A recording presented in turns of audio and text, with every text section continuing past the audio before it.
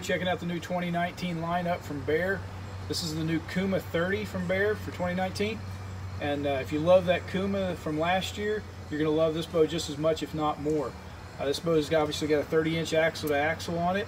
The Kuma from last year was a 33-inch axle-to-axle, so if you love that bow but wanted it to be a little shorter, here it is. This bow's still got some great speed with it, 345 feet per second. Also coming with a 6-inch brace height. It's a little bit lighter than last year's Kuma, and that's got to be because of the shortness of the axle-to-axle, so they've lightened that up a couple tenths of a pound. Still a great hunting bow, exactly what you're looking for this year if you love that last year's bow.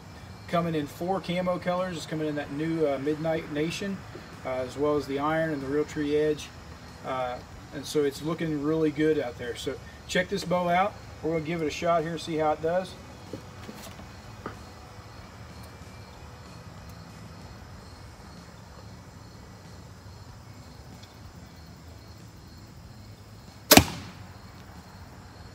Real good feel in your hand. Sits real tight, no vibration, no movement. This is a great bow.